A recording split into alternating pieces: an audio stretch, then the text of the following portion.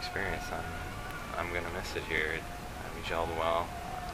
I'm gonna miss treating the patients. Patients were fantastic. They're just so thankful. And the appreciation you can see in their eyes. You can tell that they really mean it. And it's been a fantastic experience.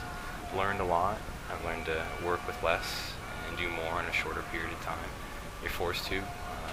One, because sometimes the resources aren't there, and two, you really want to make a difference, so you've got that extra drive. They may not see another dentist for a long time, maybe ever, so you really want to do as much as you can in the shortest amount of time possible with as little as you can, so you push yourself a little harder, and you get the rewards afterwards, because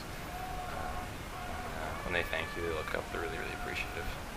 We travel from country to country and provide medical care, a whole bunch of different medical care. We have dentists, doctors, optometrists, nurses, and general health providers that give basically a wide spectrum of medical care to people who would otherwise not receive it.